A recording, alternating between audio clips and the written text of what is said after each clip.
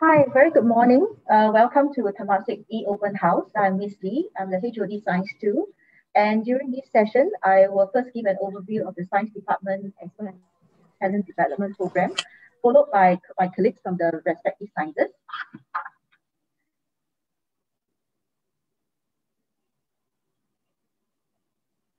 Okay, congratulations for completing the milestone exam that I'm sure you must be thinking very hard about your future.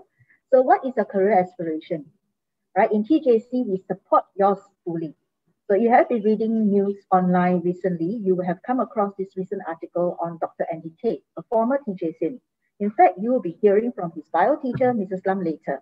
He's currently an assistant professor of biomedical engineering at NUS, and his success stories begins with TJC.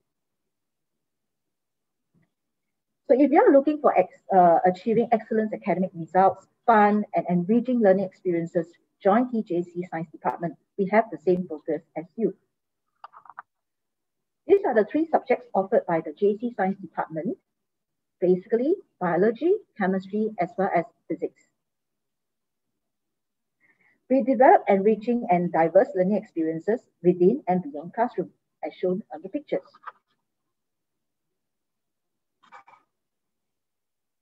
Our teachers are skillful, caring, and fun. So why wait? Join us. Next, let me share with you our signature talent development program. TJC has just launched our very own Temasek STEM Academy last year. So what does the STEM Academy offer? We challenge students to stretch for themselves to the fullest academic potential. We encourage students to read a history science, take up a research project, and participate in key competitions so that our students can build a STEM-based personal portfolio for university and scholarship applications. Our STEM Academy program starts with a whole school approach to manage our talented students. We also engineer opportunities for students based on interests and aspirations, supported by strong mentorships from teachers and external partners. These are some of the external partnerships with TJC. As you can see, we have something catered for everyone.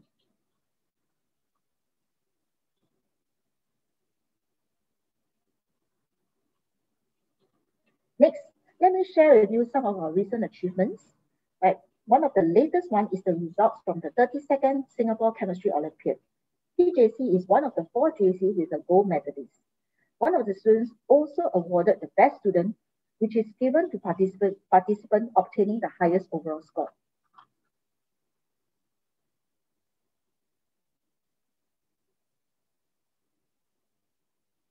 More success stories of our outstanding TJCs and our STEM champions.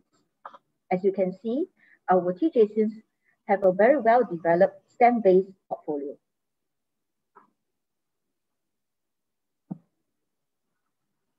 So why wait?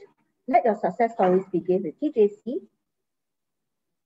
Next, I'll pass the time to Mrs. Lam, our acting senior teacher from the biology department. Mrs. Lam, please. Okay, hello everyone. I'm going to share with you now. Let me share the screen with you. Okay, so thank you, Ms. Lin. Welcome to the virtual session, and I'm now going to share with you about H2 biology, okay, at TJC.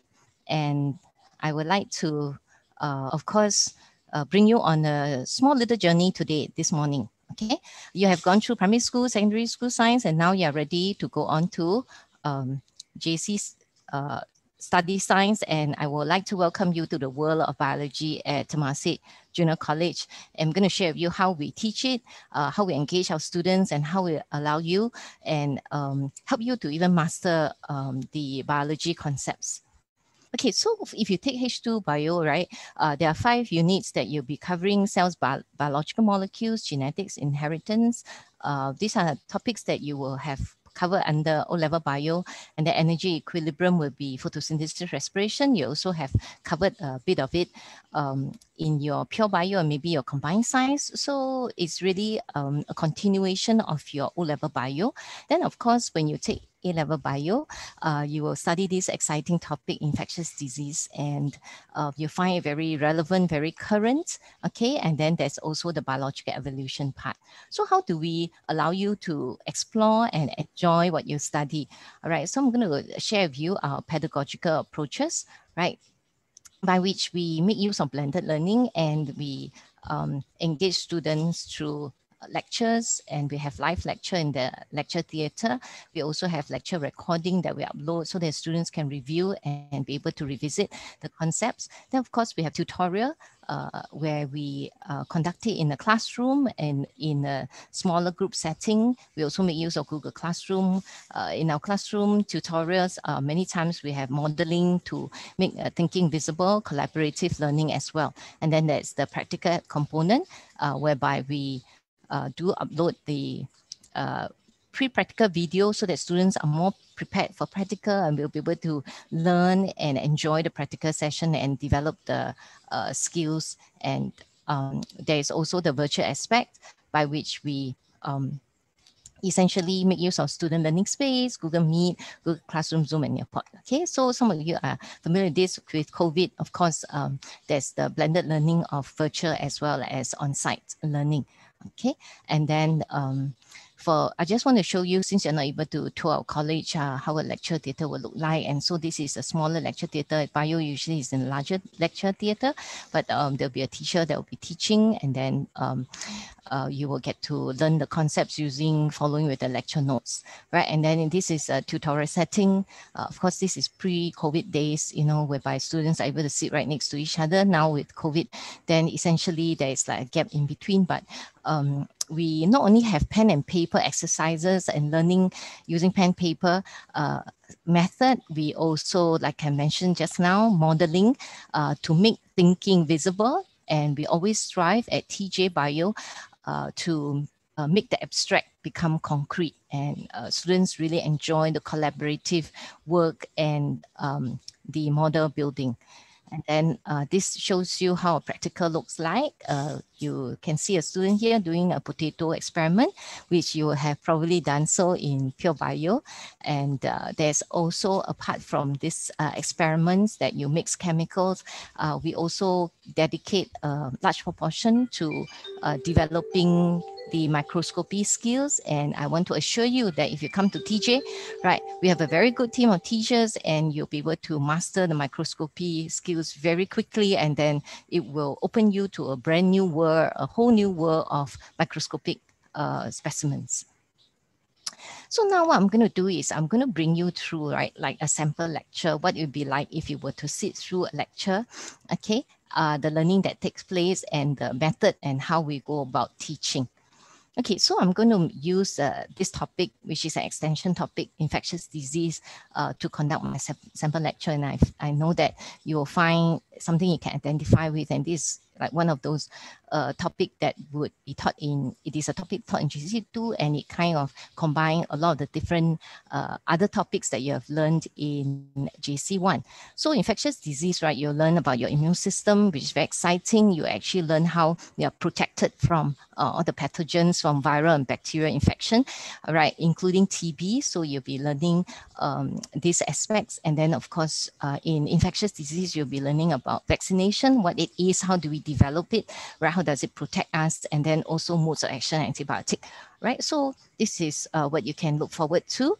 And right, in TJ Bio, we always like to start from what you're familiar with when we teach a new topic. So I'm going to start with something you're familiar with, right? You may have watched this movie, Contagion, right? If not, then you definitely would have watched World War Z, right? Our popular Brad Pitt.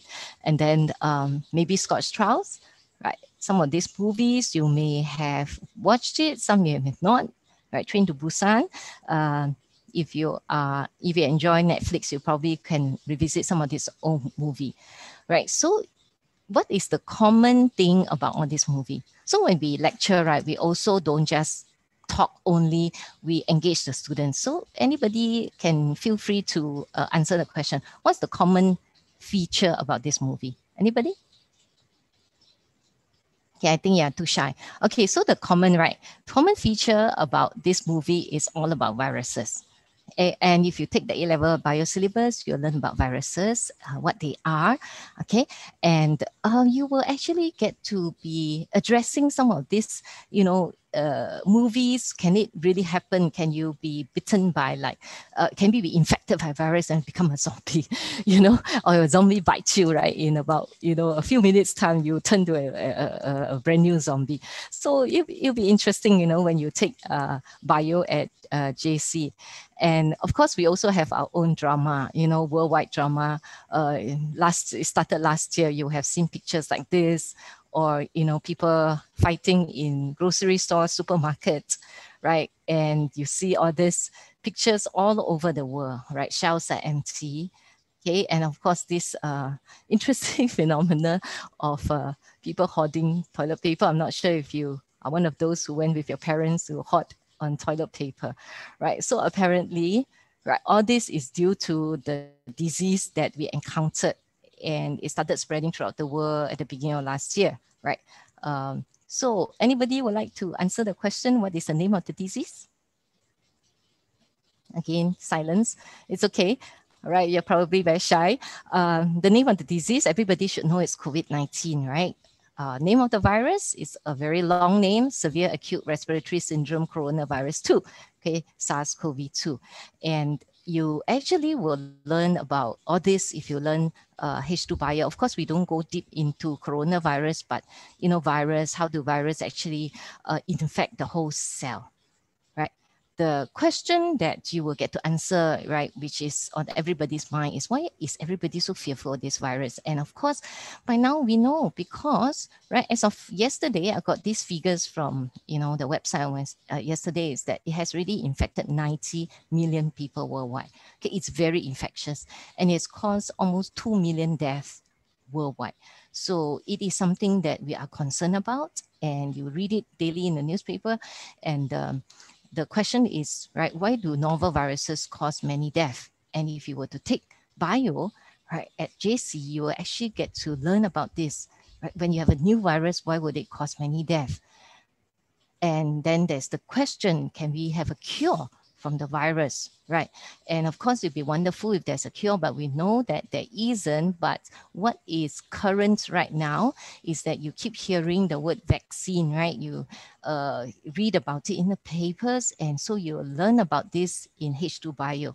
And this was an article that I actually sent to my students. So when we teach biology at A-level, we don't just cover the A-level syllabus, but we want to make what you learn be able to relate to real life situations. So while the vaccine was being developed, right, we were sharing this with our students, and you get to actually understand what are the different types of vaccine, you know.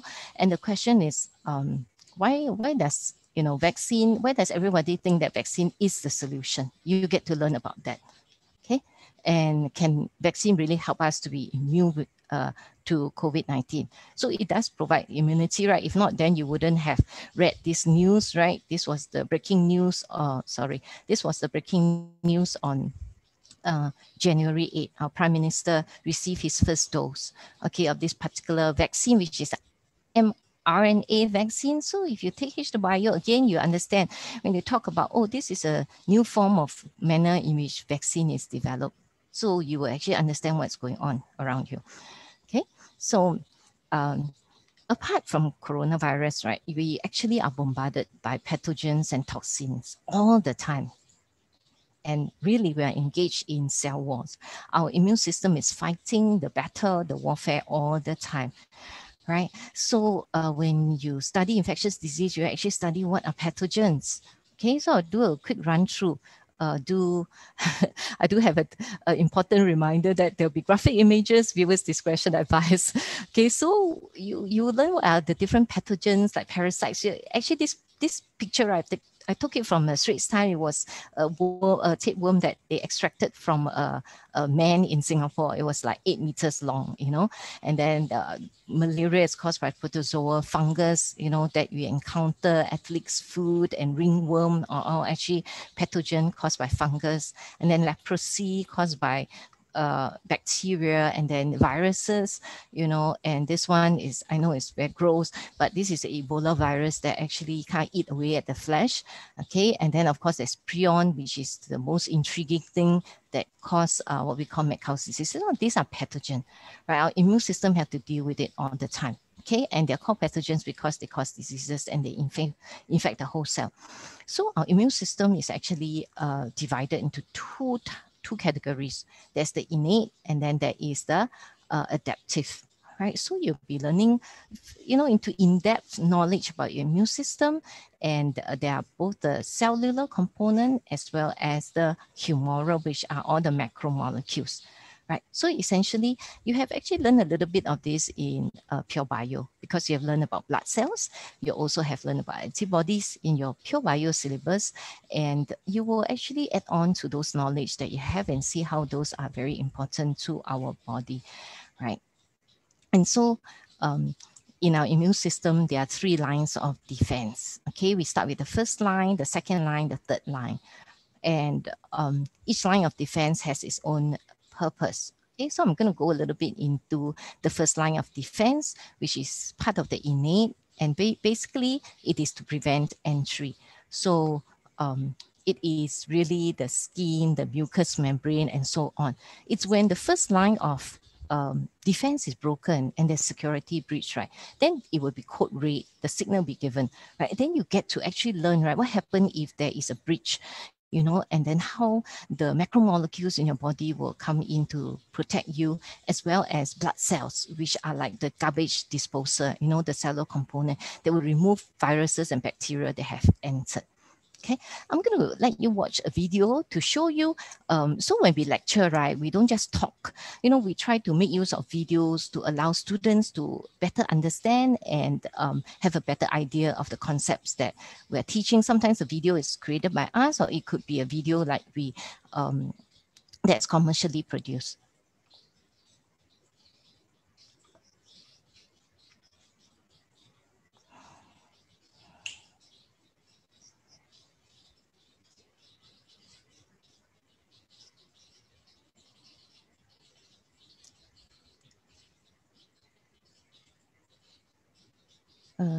Sorry, I think there is some sound problem with the sharing.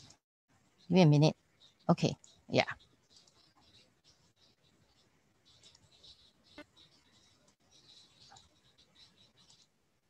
The immune system's first defense is our skin, the largest organ of our body. The skin covers a total area of about 2 square meters, the size of a typical basketball backboard. When microbes attack, they're routinely deflected by the skin.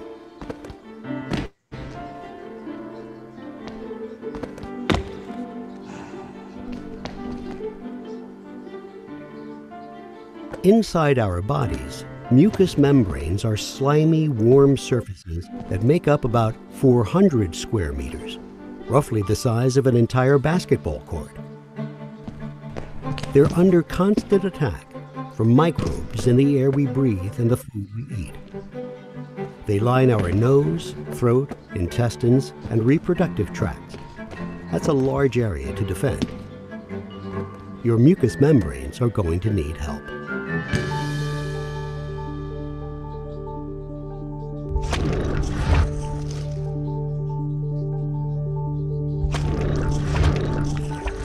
Fortunately, certain cells in your body have evolved to fend off microscopic attackers. Early responders, like this macrophage, identify invaders and attack. They also give off chemical signals, called cytokines, to call up reinforcements like neutrophils and natural killer cells. Macrophages, neutrophils, and natural killer cells, collectively referred to as innate immunity, are nonspecific, often sacrificing healthy tissue to contain an infection. But if the invader slips through, you're going to need a more targeted defense. Okay, so I hope you have enjoyed the video. So usually we will upload the video also on our learning platform so students could revisit, right? So what you have seen in the video is that there are immune cells that are constantly on patrol, and they really are protecting your body all the time, right? This is another video that you'll see how your immune cells are protecting you. So you can see in the video, the bacteria is being engulfed by the neutrophil and the macrophage.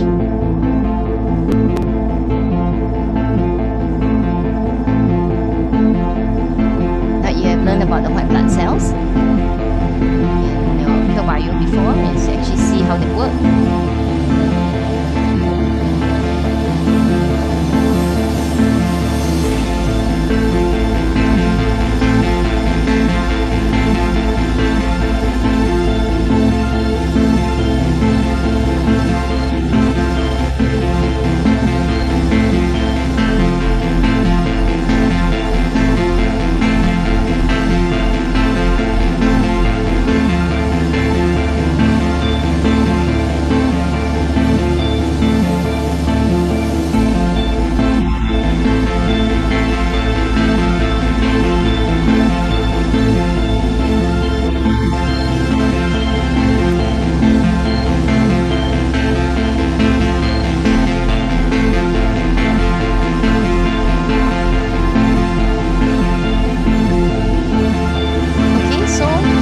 Essentially at TJ, right, when we teach, we always try our best to come up with ways to allow students to understand the concept, right? So if you are interested to learn more about the ongoing cell war, come join TJ, join the TJ Bio and take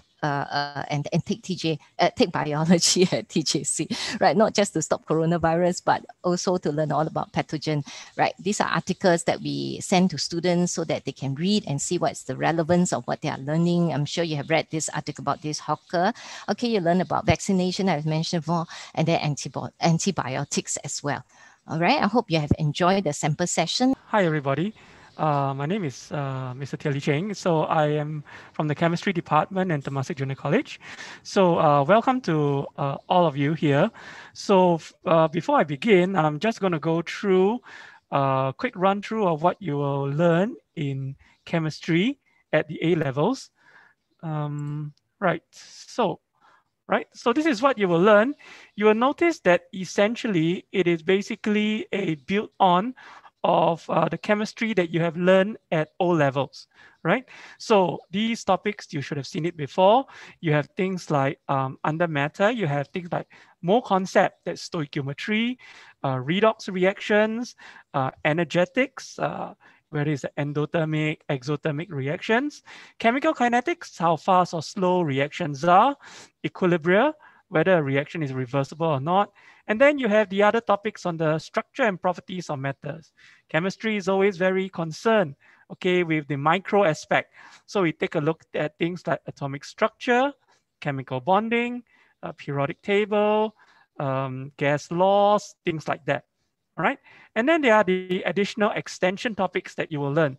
So things like acids, bases, and salts, that will be under chemistry of aqueous solutions, organic chemistry, electrochemistry, and of course, transition metals, etc., etc.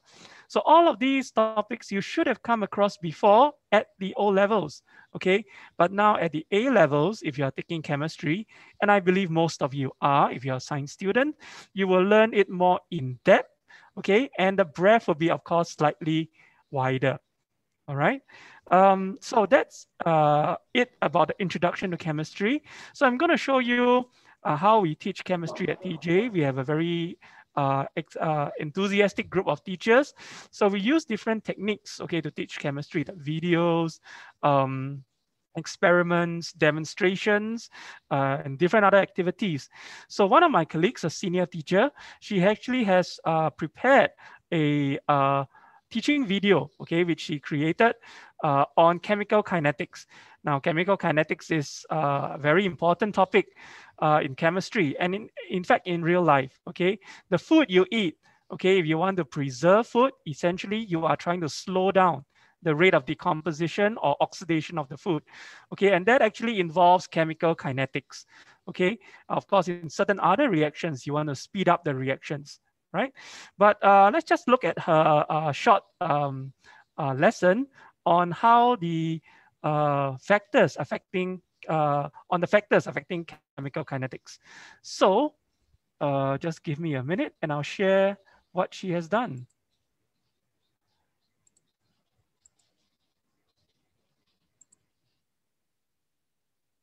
Hello everyone, I'm Mrs. Eileen Lim and I'm going to conduct a sample lecture for chemistry. I hope you will enjoy it. Today's lecture, I'm going to showcase the wonders of chemistry. Chemistry is colorful, magical, and exciting. All of you, I'm sure, are familiar with this topic, chemical kinetics, which is the study of the rate of reaction. Do you remember what are the factors that affect the rate of a reaction? I hope you do. I'll give you some time to recall. Now, there are 5 factors that affect rate of reaction, namely concentration of reactants, temperature, catalyst, pressure for gaseous reactants, physical state of reactants. Today, I'm going to discuss how concentration of reactants, temperature, and catalyst affect the rate of reaction. First, let's look at the effect of concentration of reactants on the rate of reaction. We can use the iodine clock experiment to illustrate this. In this experiment, hydrogen peroxide oxidizes iodide to iodine in the presence of acid, as shown in the equation. The iodine produced can be detected by using starch to give a blue-black solution. Now watch a video of the effect of concentration of hydrogen peroxide on the rate of reaction. Let's start with a 0.1 mole per dm cube of hydrogen peroxide solution. We are going to take note of the time taken for the blue-black coloration to appear. Now we add the acidified iodide solution. Give it a good mix. We shall wait for the blue-black color to appear.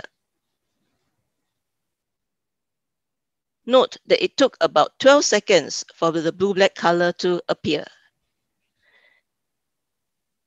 Next, we are going to repeat the experiment using a lower concentration of hydrogen peroxide solution.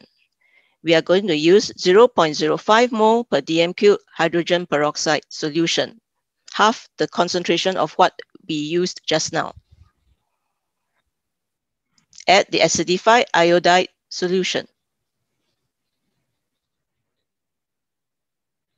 Give it a good mix and wait for the blue-black color to appear. Notice it's taking longer now.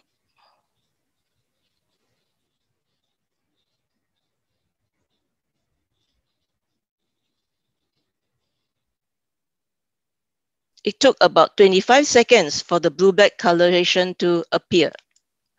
The time approximately doubled. That is, the rate of reaction is slower when concentration of hydrogen peroxide decreases. Now let's look at the effect of temperature on the rate of a reaction.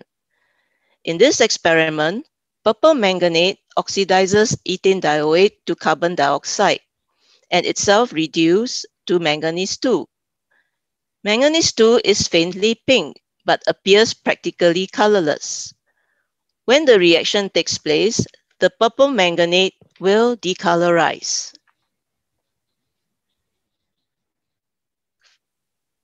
First, we prepare a hot solution of the sodium ethane dioate solution. The experiment is conducted using cold and hot sodium ethane dioate. Now we're going to add 2 drops of purple manganate to both boiling tubes. Give it a good shake. Notice that the hot sodium ethane dioate causes the manganate to decolorize instantly, whereas the cold sodium ethane dioate did not decolorize immediately.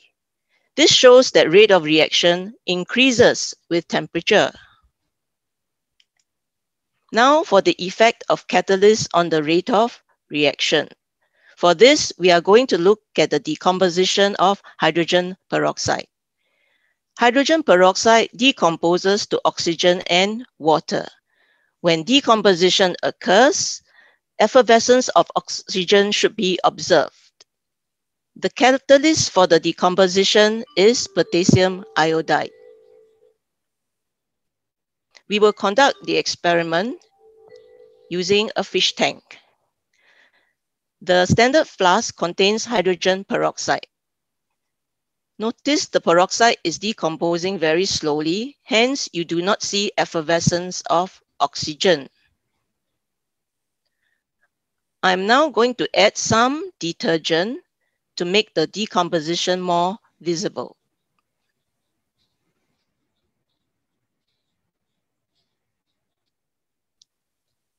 Be patient because the detergent is very viscous and it will take some time for it to go down the standard flask.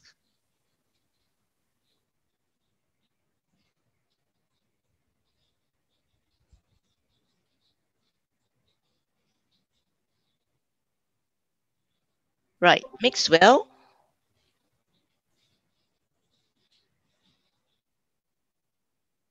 Now I'm going to add some dye for better effect. The green dye is now added, followed by the red dye.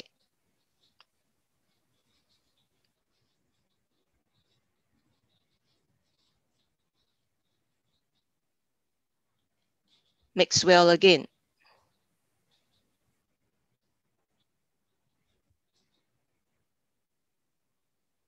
Now I'm going to add the potassium iodide catalyst.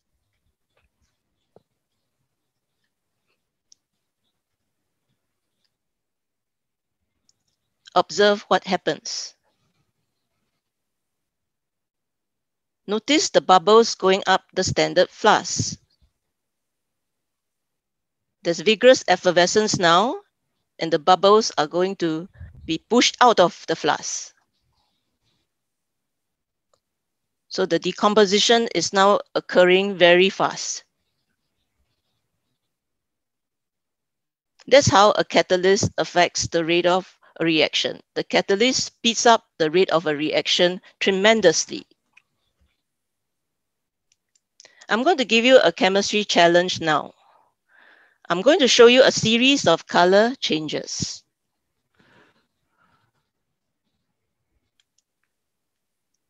We have a green tea colored solution in the leftmost flask.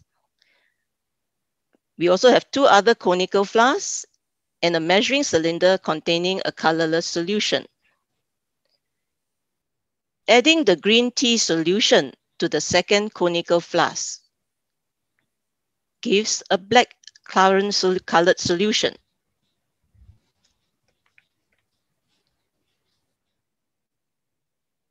Adding the black currant colored solution to the third conical flask gives a coffee colored solution.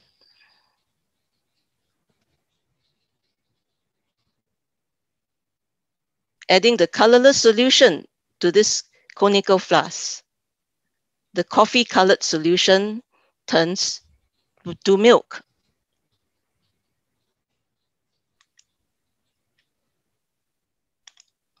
Can you explain these observations? I'm going to give you a hint. These reactions involve redox reactions. If you want the answer, join us at TJ. Thank you. All right. So that is essentially our short lesson by our senior teacher, Mrs. Lim. Good morning, everyone. I'm Mr. Wong and I teach physics in TJC. So today I'm going to give you an overview of what we teach in TJC and the ways that we use to bring the idea across. Okay, so if you have a background in O-level pure or applied physics, one of the most popular options that you can choose in JC is the H2 physics course, right? So the H2 physics course, as you can see here, has got 5 big areas, okay? And a lot of topics under each areas are should be quite familiar to you. Topics like dynamics, temperature, even waves, current, electricity, all these are taught in O levels. But the difference between O level and A level is that we go into much more depth in each topic that you have learned before. We also cover new topics, exciting stuff like superposition, right? And even quantum physics under modern physics. So there's an increase in scope as well as an increase in complexity, all right? If you think H2 physics, it's not for you, there's another option, which is more manageable. It's the H1 option, which instead of 5 big themes, it is reduced to 3 themes. So in terms of scope, it is reduced, right? But in terms of depth, it is pretty similar, all right? So we offer both of these, as well as the more challenging H3 physics, both university-based and school-based, for students who are really enthusiastic about taking physics. On top of that, we also have in-house Olympiad training programs for you to learn physics content far beyond the A-level syllabus. Right, so how do we teach physics concepts? We have lectures, tutorials, as well as practicals. But it is our team of really dedicated and strong physics teachers that make a difference, right? It's how we teach them the concepts that is really good. Okay, so one of the things that feature in our teaching, it's always to link physics concepts to real life examples. All right, so I have a card here, right, that you can see that's free to move on the table. Now, if I were to switch on the switch, it will cause the fan to turn. All right, so maybe take a few moments to think about how would this card move on the table if I were to switch on the fan. Does it move to your right, to your left, or does it remain stationary? All right, I hope you have an answer. So let us take a look at what happens. See, so after switching the fan, the card moves to your right. Okay, so you should be able to explain this using what you've learned in O levels, isn't it? It's because at the moment when the fan pushes the air out, the air will exert an equal and opposite force due to Newton's third law on the fan. Okay, so the fan pushes the air to your left, the air pushes the fan to the right. And that's how the card moves towards your right. Okay, so far so good. Hope it's a good recap. But let us look at something that's more complex, okay?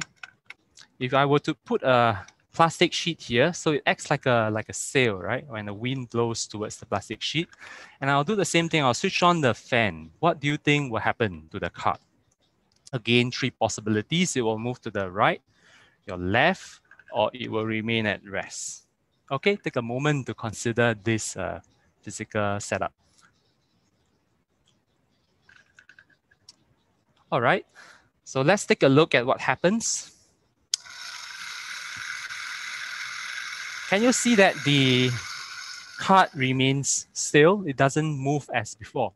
Okay, it might be very tempting to think that because the wind is blowing on the plastic sheet, it will cause the card to move to your left. Okay, that's quite a tempting response, right? But the truth is that you have to consider the force on the fan as well. Okay, remember our first demonstration, you already said that there is a force acting on the fan towards the right.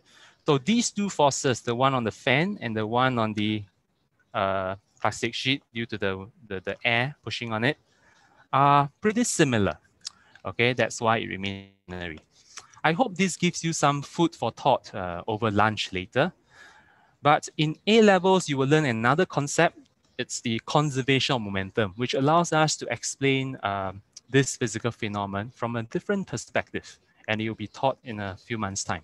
Okay. There's another interesting phenomenon. All right, that I think even for O-level students, it's actually pretty interesting. I have a track here. This is, we call this a loop the loop. All right, so what happens is that if I were to release a marble along the track somewhere here, it will go along this track. And I'll just let you see what happens, okay? So See, sometimes it doesn't complete the loop, but if I have to release it from a higher point, okay, higher point, oops, maybe not high enough. See, it loops the loop and it ends up here. Okay, so the question is, what is actually the condition, which means how high must I release the marble such that it can complete the loop? Okay, so this is very interesting. It has got real life examples related to roller coaster rides, right? You know that the roller coaster must move really fast in order to complete the loop safely.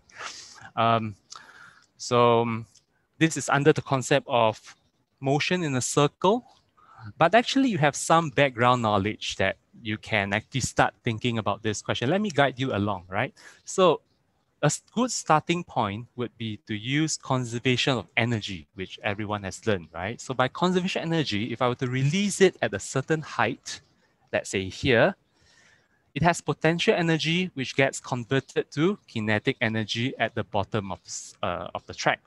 So it gains speed, it speeds up, and then as it goes up the track, it slows down until it will reach the highest point.